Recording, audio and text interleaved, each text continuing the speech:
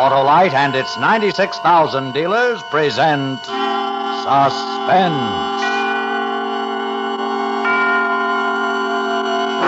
Tonight, Autolite brings you the story of a man who would live as long as he kept talking. Tell You Why I Shouldn't Die, starring Mr. Richard Widmark.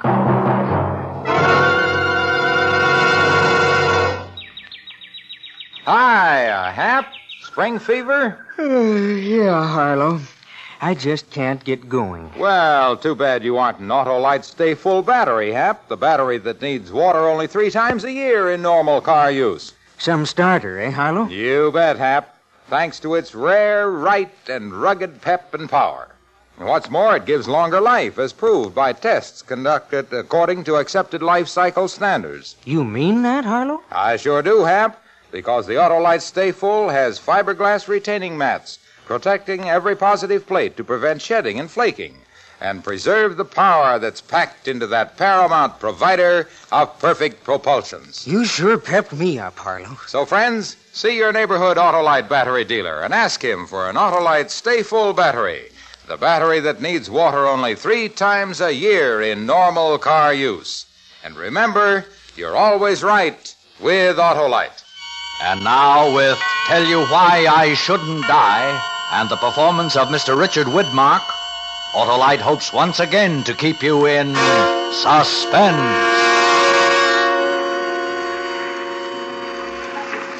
All right, Nat. Make you a pitch. I got time. Charlie, it's good to see you, Charlie. How about a drink? Is that the best you can do? You with a big mouth offer me a drink? Haven't you got a pitch to hand out? How you're pure as the driven snow and everybody else is wrong? Oh, come on, sell me a big order, Nat. Because I got time. Plenty of time. I gotta wait till the cops get here, don't I, to make everything perfect for you. We got lots of time, Nat. Now, listen, Charlie. Oh, that's no routine. Please, Nat, give me the routine. Make me mad, real mad. Charlie, you're a friend of mine. For friends, I haven't got a routine. You always got a routine, Nat. You're a pitch man. Pitch. All right, Charlie. You've come in here to kill me. You got a gun, you stand there, the gun's pointing at my head. Everything's just dandy. You're going to kill me. And why? Because you claim I broke up you and your girl. I ruined your life. And before you die, you're going to kill me. But you're not sure. You're not sure you got all the facts. You're not sure you didn't get everything twisted up. The fact that you're not shooting ought to be proof that you're willing to listen to a little logic and a little reason, and that's exactly what I'm going to give you. Now, Charlie, I want you to go back a few weeks. Back to that night when you and Eileen were in her dressing room.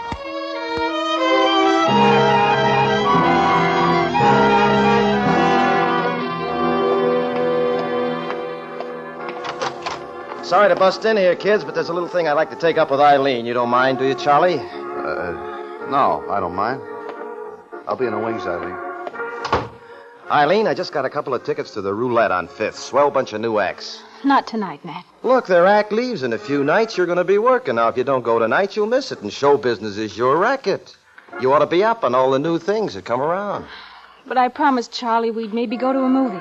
Baby, I'm not going to woo you tonight. I'm not out to escort you, man and dame. I'm merely posing a professional problem.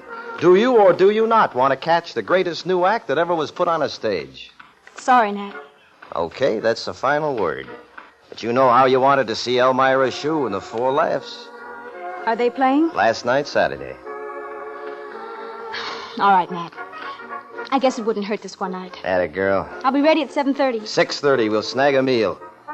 6:30 then. Swell. See you tonight, honey.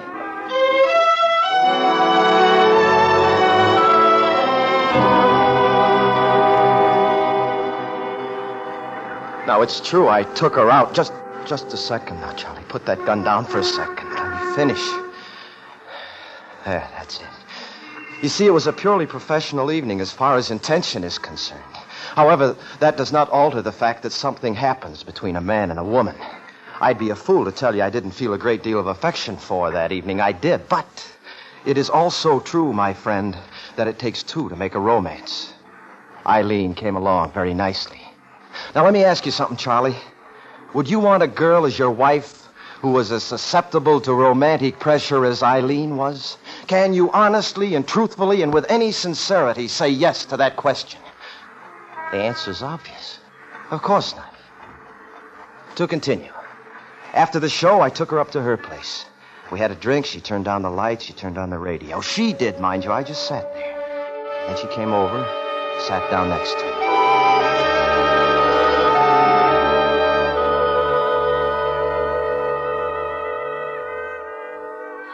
I feel guilty, Nat. Guilty as sin. Why did you lie to me about that act being at the roulette? What's the difference? You had a good time. Why feel guilty? Well, you know. Charlie, all alone. You love him? I think so. I'm almost sure. I just want a little time, that's all. Eileen, you're kidding yourself. How do you mean? You don't love him. You never could love him. He hasn't got any class. He used to be a fighter. He's got a crease in his schnoz. You're miles above him. He's gentle, he's sweet, he's kind. Look, you talking about a man or a house dog? More than that. I never met anybody like Charlie. He worships me. He'll do anything for me. I mean it, Nat. He actually worships me. Unhealthy. I don't know. Look, would you indulge me for a moment? Strictly for demonstration. Depends. What? I'm going to put my arms around you. Like this. Okay, so far so good. Now, if you're the kind of girl I think you are, this is the first time you've had another man's arms around you for a year. Ever since you've been going with Charlie. Don't say anything. Don't want to hear a thing. What now? Kiss me. Nat, you're the greatest pitchman on the island. I beg your pardon. This is strictly demonstration. Kiss me. Fine. Now, I've been frank with you. I want you to be frank with me. Was that A, better? B, worse? C, similar to Charlie? Don't answer right away. It was better. Oh, Nat. Eileen, you don't want Charlie. No. You want me. Yes. You want me more than anything else in the world. Yes. Eileen, I'm nuts about you. Oh, kiss me.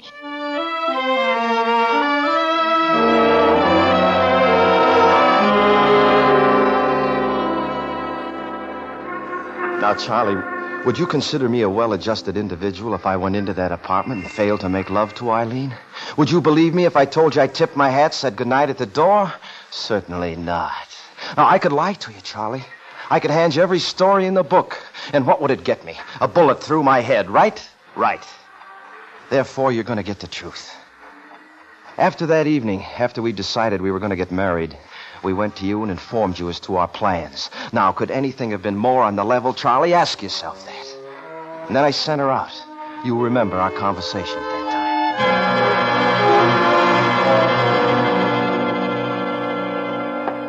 I'm going to break your neck. Hold it, Charlie. Now, you listen to me. Eileen and I are in love. We've been in love for a long time. We're going to get married. You work your spiel on her, you and your fast talk. I'm going to shove that fast talk right down your throat. Charlie, sit down. Have a drink. Calm down. Now, you want to suffer? Living your life with somebody who could never love you? She told me she loved me. She told me, she told you. She didn't know herself. She was trying to let you down easy, Charlie. Now, it's tough. It's very difficult to accept the news. I know. I've had it myself time after time. But, Charlie, a little pain now is 1,000 times better than a lot of pain later. Agreed? What are you trying to do? I'm trying to tell you, Charlie, that you almost made a big mistake. That girl is not for you. She never was for you. Eileen is a showgirl. Why, if I told you... Listen to me, Charlie. I happen to be the same kind of no-good type that she is. I am. That's why we go well together. I'm nothing but a Coney Island pitchman. That's all I am, a nothing, a nobody. But you've got something, Charlie. Something called heart. No, Charlie, you're way too good for our kind. I can't understand it. I can't understand it. I had it all figured out. You mixed me all up. Nat, is it true, all those things you said about her? Every single word. Charlie, we're too old to lie to each other. We've been friends too long. I never knew. I never knew. Now, don't worry, Charlie. The right one will come along. I'll be there to give my blessings. All the luck in the world, Charlie. You're a great guy. Much better than we'll ever be. Thanks, Nat. You're all right.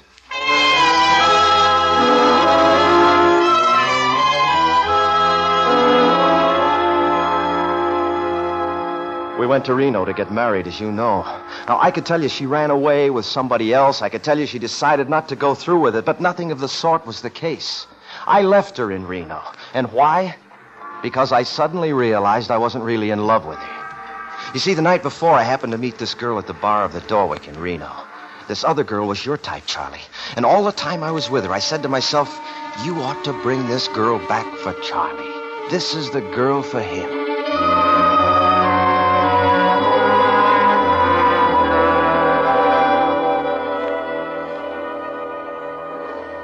9:30. Thanks. Another drink? No, I'd better get going. At 9:30? I'm supposed to meet somebody. You just got your papers today, right? Yeah. I'm a free woman as of tonight. Then who you running to meet? Another entangling alliance? What's the point? Out of the frying pan into the fire. Oh, this is just friendship. Mm-hmm. That's how it begins. But you'll be worse than the other one. What about you? Me? You don't have to worry about me. Because of that girl you're with? My sister. Oh, sure. That's right. Oh, I really have to get going. Yeah, sure, I understand. Go make a fool of yourself again. Are you busy tomorrow night? What did you have in mind? Nothing spectacular. Just me. 6:30, a ride, dinner, see Nevada. It's a date.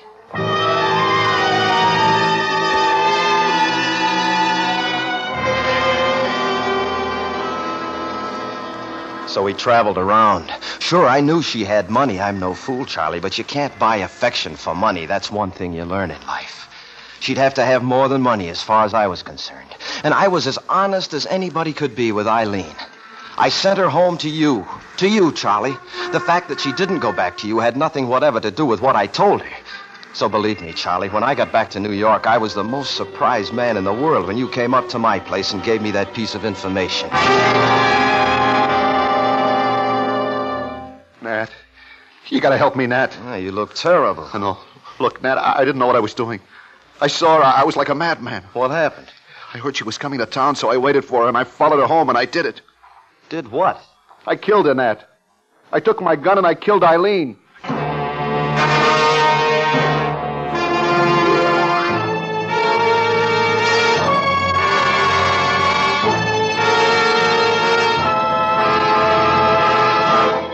Autolite is bringing you Mr. Richard Widmark in Tell You Why I Shouldn't Die. Tonight's production in radio's outstanding theater of thrills, Suspense.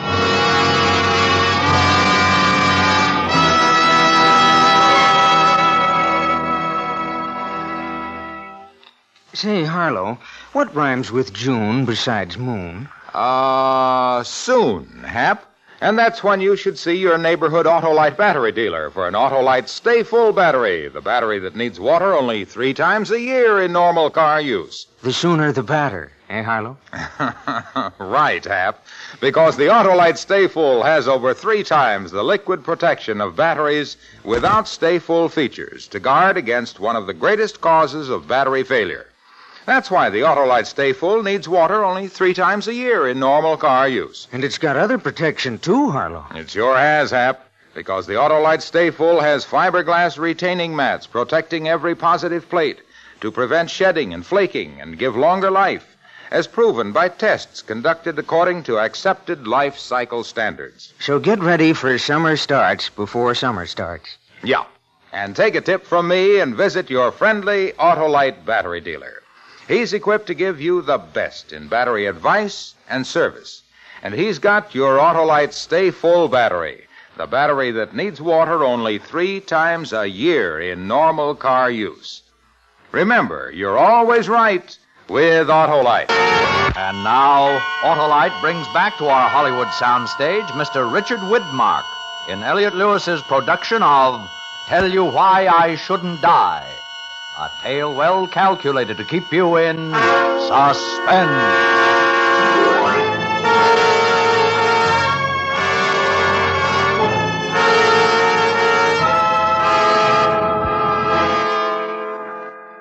Charlie, when you told me that you'd killed Eileen, all the anger rose up in me. But then when I saw you as you really were, a poor, scared guy who needed help, I pitied you, Charlie, as I pity you now. And even in your desperation, I still pitied you, even though you said things that hurt. Yes, Charlie, hurt deep down here.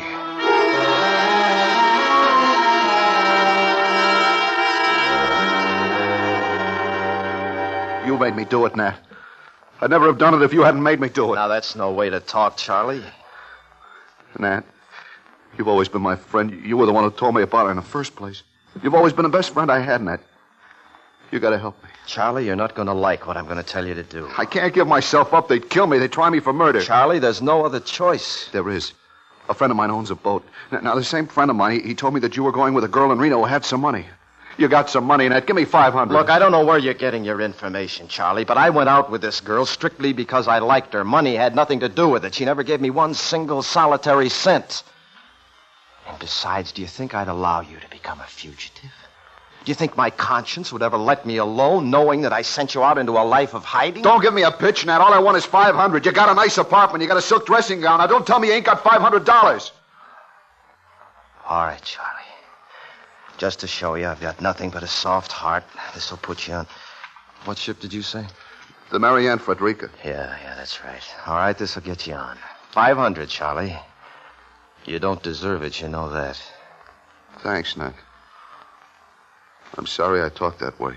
Now get out. You bet, Nat. I'll never forget this.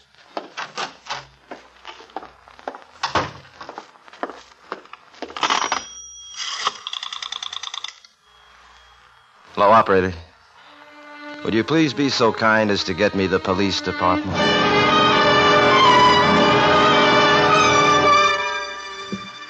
Wait, Charlie. Please give a guy the right of explanation. Now, let's look over the facts. Number one, you killed her. I didn't kill her. The man next door didn't kill her. My grandfather didn't kill her. You killed her, so that makes you a murderer. I admit very frankly that I did call the police. And why? Because I knew that if you ran away, they'd get you, Charlie. You'd be already convicted. You wouldn't have a chance. So you see what I did, Charlie? I took my life in my hands just to give you a chance at your trial, taking the chance you'd think I was a double-crosser.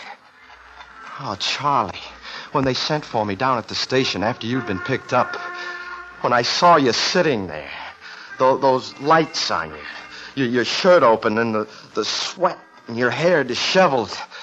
When I saw that, Charlie, I cried. You didn't see that, did you? Well, I did, Charlie.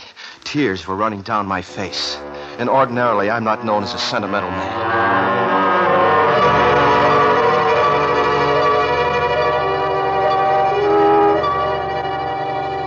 Recognize him? Yes. Charlie, it's me. Nat. You turned me in. What'd you turn me in for? Charlie. Does he have an attorney? You'll have to ask him. Lieutenant, could I talk to you alone? Sure. Come on out here.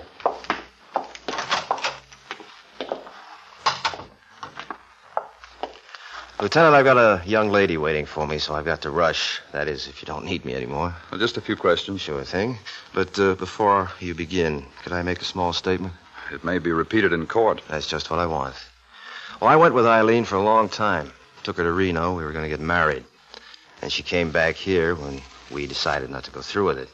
I was going with this other girl, Barbara. We're in love. I had nothing whatever to do with the crime. All right. What was Charlie to Eileen? He was in love with her. He came to my apartment tonight, told me he'd killed her. He asked me for money to get aboard a boat. I gave it to him to save my own life. I saw he was desperate. Then I called you. That be all? That'll be all for Charlie.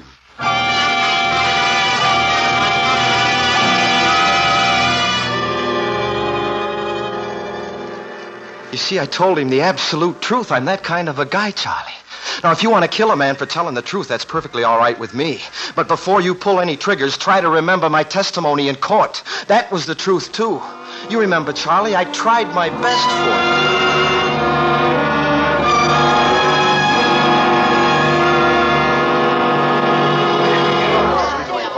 And now, Mr. Driscoll, will you tell the court what your relationship was with Miss Eileen Bishop? I certainly will. Be more than happy to.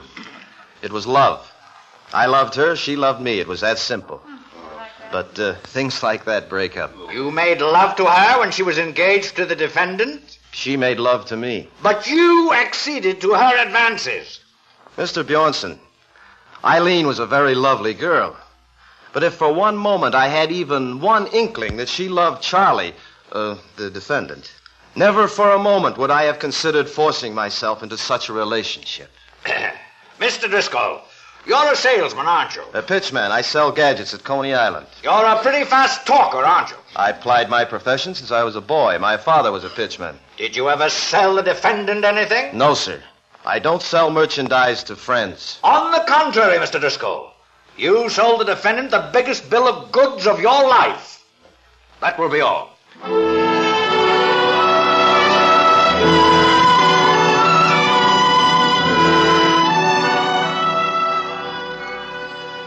When they sentenced you to life imprisonment, I smiled.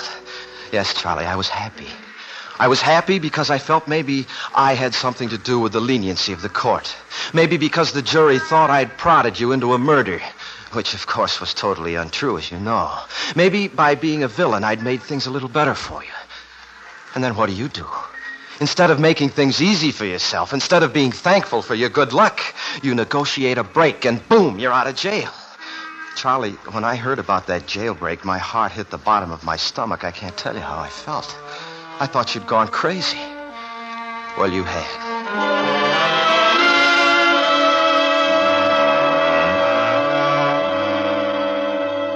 What are you going to do, Nat? I gotta get out of town, Barbara. He'll be after me first thing. He knows he'll never get away with it. He wants only one thing, to get me. I can call for reservations. We can leave on the next plane. Yeah, that's the best thing to do. Get out of here till I get him again. I don't know what I'd do if anything happened to you, Nat. Oh, you're wonderful, honey. You get packed. I'll phone for the tickets. No, I got a better idea. Car. We'll be free to go places. Whatever you say, Nat. But please, let's hurry.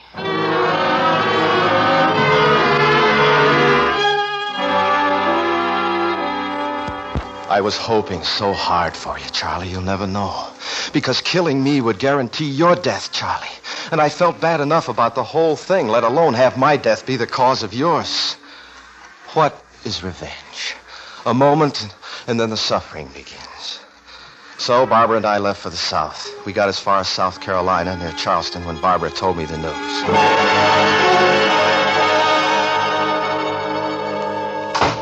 I just heard it on the radio, Nat. They got him. They did? In New York City. Just picked him up. Oh. Darling, we're safe. Yeah. Boy, that's a big relief. I was really scared there for a while. It's all over now, honey. Yeah. We can go back home. That's right. It's all over. Come on, let's get out of this hole.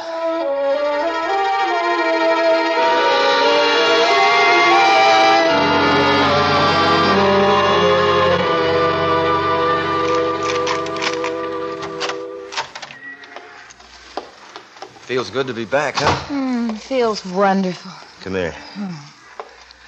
Oh, baby, what would I do without you?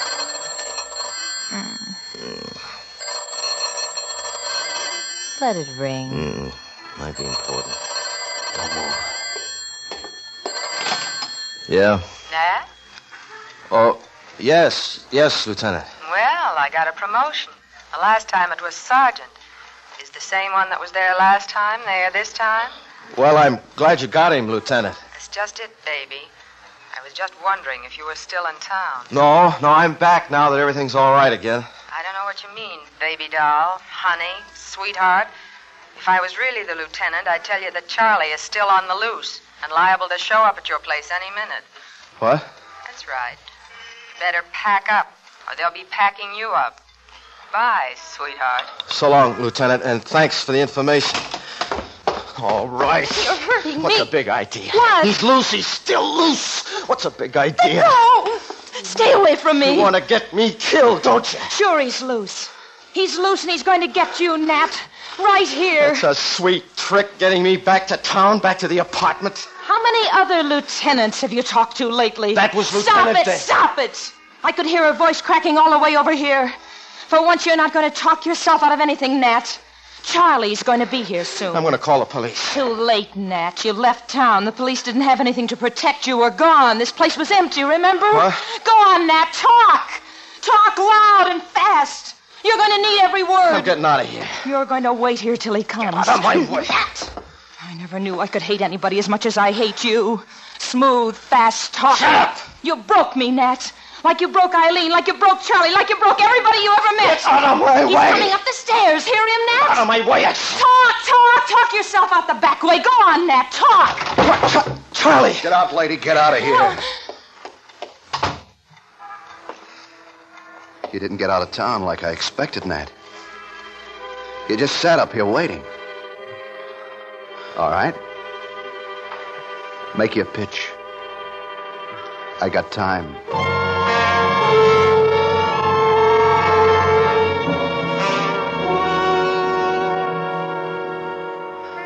So there are your reasons, Charlie. You see, I've told you the truth to the best of my ability. So you see, that's the case I present to you for your inspection. Listen, they're outside. The police, they're here. Okay, shoot me and get the chair. Or else here's my offer, Charlie. Come with me and I'll help you get away. I've never stopped being your friend, Charlie, despite how you might have felt about me. I've got some money, too. Not much, but some. And I'm sure, Charlie, with my connections, we could get you out of the country. I've never lost faith in you, Charlie. And even now, during your present difficulties, I still haven't lost faith. That's friendship, Charlie. That's what I offer you, not to save my life, but to save yours. Because, Charlie, you can shoot me down dead. Right now, blow my head off. But I'll die loving you, Charlie. Loving you with my dying breath. You through, pitchman? Yes, Charlie. I'm through. No dice.